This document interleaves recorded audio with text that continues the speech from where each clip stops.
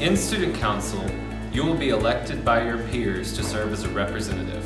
There are 5 representatives for each of the freshman, sophomore, junior, and senior classes, and also a president, vice president, secretary, treasurer, and public relations officer. You can run for one of those executive positions after you've served 1 year as a representative in Student Council. Meetings are either weekly, bi-weekly, or monthly, depending on who's leading.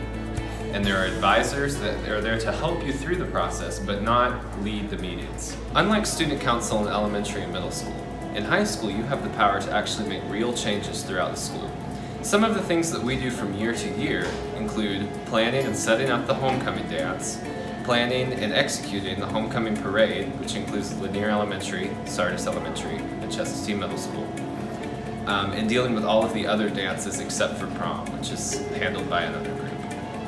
We also deal with a lot of community service outreach projects, as well as teacher appreciation events to show them that we truly appreciate what they're doing. We also tackle any other projects that the administration or teachers throw our way.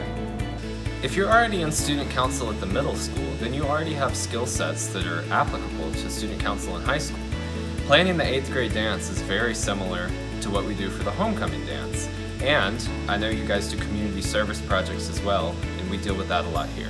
So if you're already in the middle school student council and you like it, then be sure to check out the high school student council. Serving on student council is an honor and a privilege, so if any of those things that I just talked about sound interesting to you, you should apply, but don't apply if you just want it for the prestige. There's lots of hard work that goes into it.